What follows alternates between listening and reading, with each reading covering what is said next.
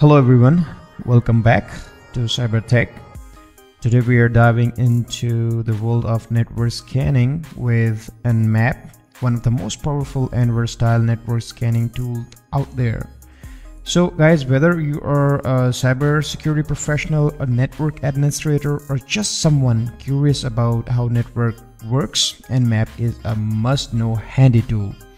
So in this video, I'll walk you through some basic Nmap commands and show you how to use them effectively.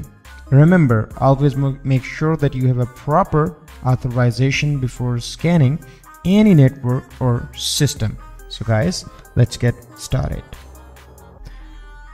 So guys, this is our Kali Linux penetration testing operating system that we are going to use. So first of all, without wasting any time, we've got to enable our sudo mode.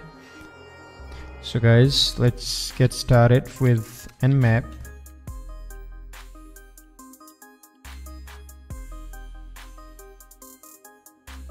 It's just scanning the whole network. So guys, as you can see, the scan is done. The command that I used, minus or dash or -sn option to perform a ping scan on the specified network range. In this case, 0/24, it will discover the live hosts without probing for open ports. As you can see, it has brought some VMware that I'm using here for testing purpose only. And it is telling us about the host up. It has scanned 256 IP addresses and found 4 hosts up, scanned in 2.35 seconds. In our now we are going to scan ports on the network with -p command.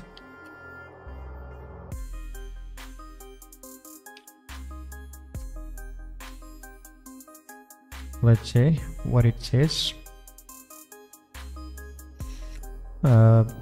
In this command 235.0.24, actually what we are telling Nmap, we are telling to scan the whole network and bring up any open port or closed port or filter port. We'll be discussing what is the difference between open port and closed ports. Actually, the open ports are the ones that we actually need, that would work for us. On the same time, closed port means the access has been denied. Either it is due to the firewall installed or the port being actually closed. Okay guys, you can see all the ports are closed.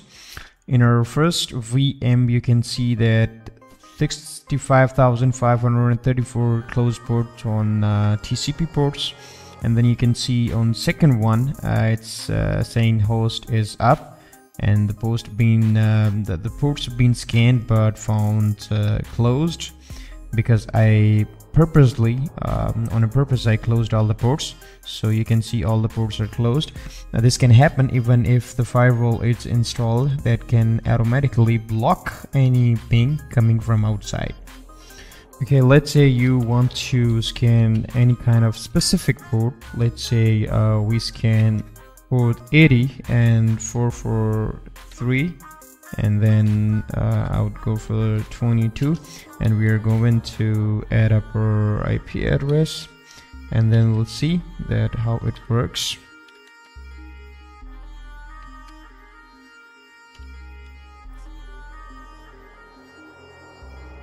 Okay, so you can see the port 22 on this host is closed, port 80 is also closed, and 443 TCP is closed as well. So you can see 22, 80 and 43 in another VM having this MAC address is filtered. That simply means that the firewall I've installed over there is blocking the ping to rectify either ports are open or closed.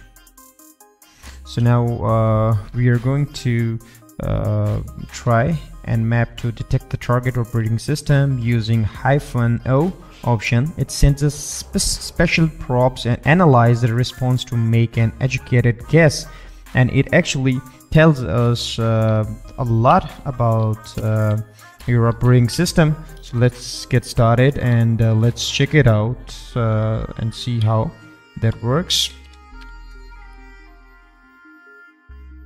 Okay, it is just giving an error.